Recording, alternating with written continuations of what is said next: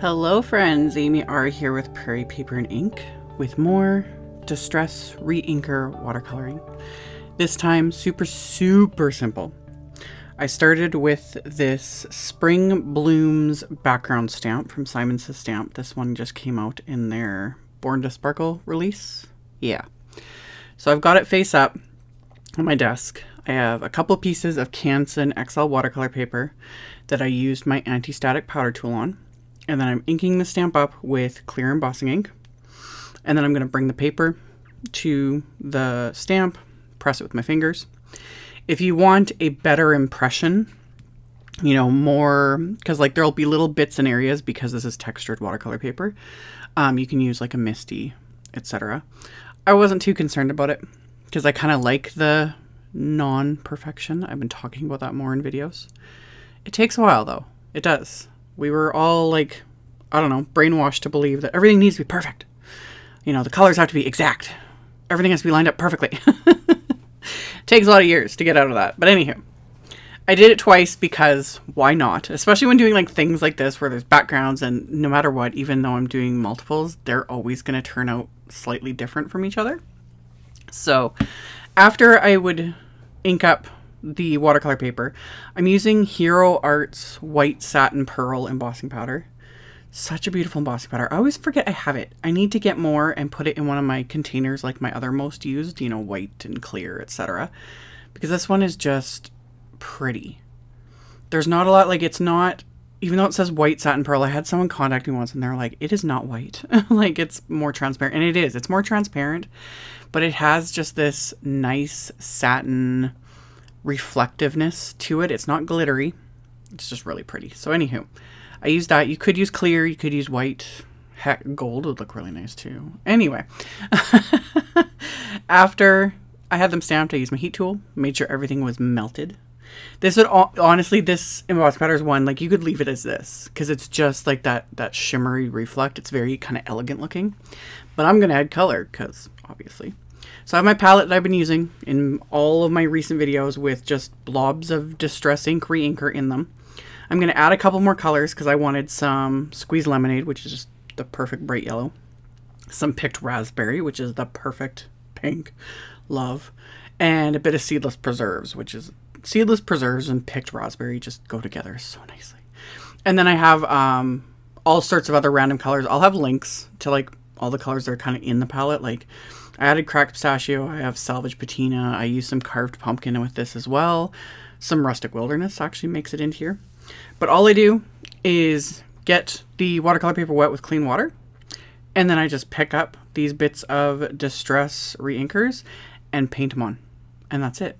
Super simple. Doesn't take long at all. I keep, I kind of did somewhat rainbow order-ish.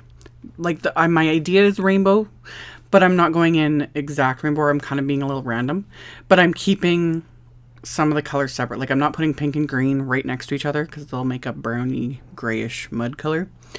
And you know, so I've got the pink and yellow and orange together. The blues go into a bit of a purple into pink, you know. And off camera, before it dried, I went back in and added a little bit more of the color, a little less water, just to intensify it a bit. But that's it. It's really simple. You could do the same sort of thing without, doesn't have to be Distress Reinkers. I've done videos like this using like just my Distress inks, smushing them. Watercolors work, anything like that. If you don't have any of that, you could also just do ink blending because the heat embossing will resist the inks. Whatever floats your boat.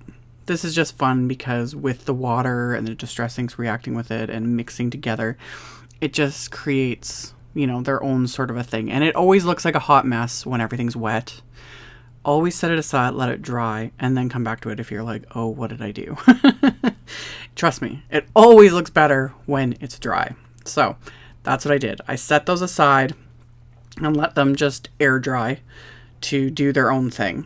And while those were drying, I'm going to work on my sentiments. I pulled out the SWOOPY Thank You Wafer die from CZ Design. And this part right here in the video is real time.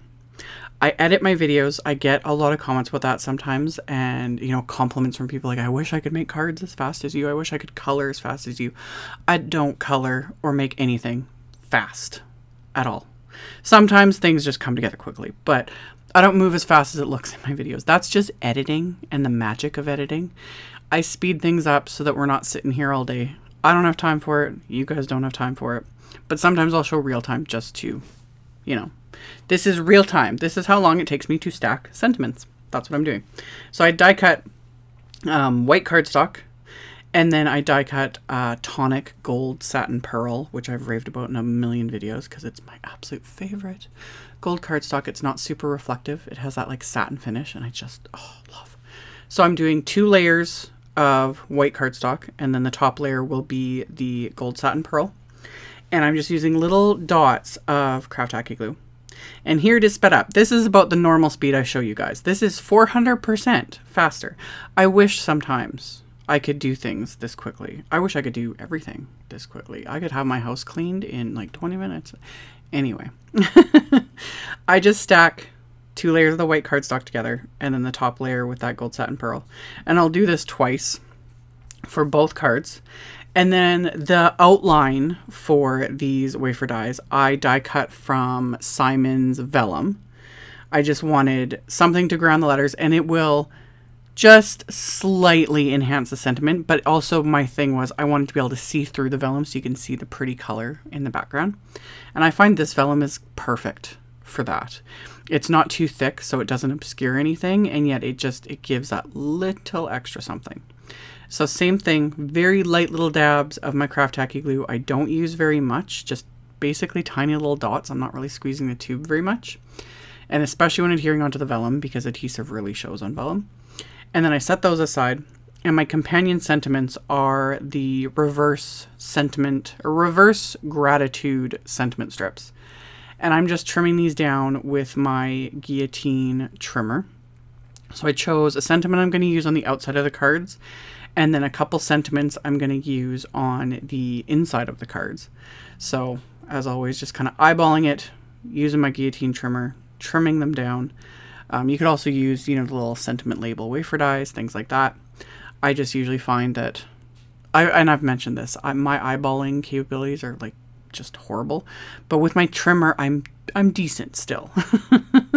I'm sure that's going to go on me too, and I'll have to like just only use wafer dies for things like that. But anyway, I trim them down, and then the sentiments I'm using on the front of the card, I use my Memento Tuxedo black marker and just the side of the brush tip to just quickly go over the edges of those sentiments, just to cover that little like white cardstock that's exposed. The other ones I left because they're going to be adhered on the inside of the card, so you won't notice it as much. And then the backgrounds, they're completely dry, so I just die cut them with a rectangle wafer die just to make them a little smaller. And then to adhere these thank you sentiments, it's the same method as stacking them. I'm just using tiny little dabs of glue directly behind the words on this vellum so that you won't see any of that adhesive. So just going along with those tiny little dots. Again, not squeezing a bunch, not adding a bunch. It doesn't take much because they're light, it's paper. A little bit of glue will do ya.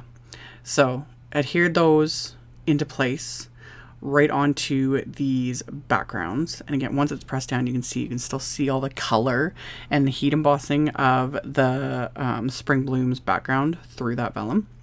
And then to adhere these little sentiment strips, I just used one of my little Derice foam strips. Just trim that down, and then I'm going to adhere that right onto the card front right below the thank you. So it'll say thank you for supporting me, which applies to all of you guys. Thank you cards are my favorite cards to make because it's just, you know, a general thank you, like I always say, and then also to send to people that do support me. So all that fun stuff. So adhered the sentiment strips into place, and then I'm going to set these aside again to work on my card bases, which is Simon's heavyweight white cardstock. I'm going to mask off right at the fold of the card base with just some masking paper or masking tape. I'm going to apply that right at the fold, and I'm going to use the Spring Blooms background again, this time with Simon's Fog ink, one of my favorite, just light gray, perfect neutral inks. So I inked up the stamp with that, and then brought the inside of the card base to the stamp. This time I did use some copy paper to keep the ink from getting on my hands. I didn't want to smear it all over the back of the card, etc. and then just remove the masking tape, put it on the fold of the second card base, and then bring that, ink up the stamp, bring the card base to the stamp, cover it with the copy paper, and then just rub it really well with my hands. So then the inside of the card has the same pattern, just in a nice light neutral gray. And then I'll remove the masking tape, clean off my stamp later, you know, and then fold the cards. They were already scored, so I knew where the score line was to do the masking, but then actually fold the cards with my Teflon bone folder, and then I'm going to adhere those two little sentiment strips to the inside of each of these cards with more craft tacky glue, and the inside just says, "You are so kind, I am so grateful." So adhere those into place, and then to adhere the card fronts to the card bases, you could have to use foam tape. Like my last video, I used Simon's Big Mama foam tape. That works. I still have, like, I have this little stack of pieces of cardstock that I've cut from cardstock that I don't like using. Like, I don't like it for coloring. I don't like it for ink blending. It's just, I consider it just like crap cardstock. But I'm not going to throw it out. It works perfectly for things like this for layering, you know, because nobody's going to see it. I don't have to ink blend on it, etc. You know, I'm not going to fight with it. So that's what I use it for. I just cut it down and use it for dimension. So that's what I did here. I just adhered a couple layers together, and then adhered it to the card fronts, and then adhered that to my card base.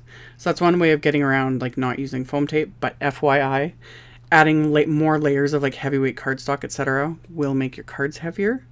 So it's just up to personal preference. I don't mind paying extra postage if it does end up making my cards heavier, you know, than the first rate of stamps or whatever. But whatever floats your boat. Also the benefit though too is because I'm using the liquid glue, you have that wiggle room that I've talked about.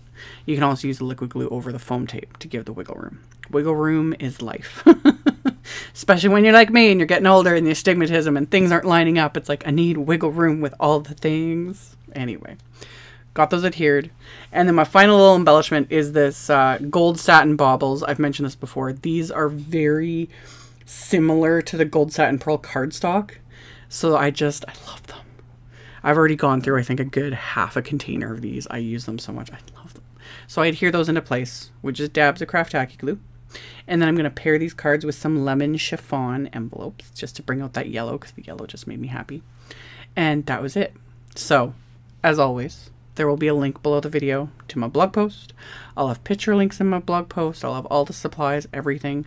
Check out the description box below the video if you are interested. And like I said earlier, thank you all so very much for watching, for subscribing, for thumbs upping, for commenting, all of it. I very much appreciate it, and stay tuned for the next video because I'll be back very soon. Bye!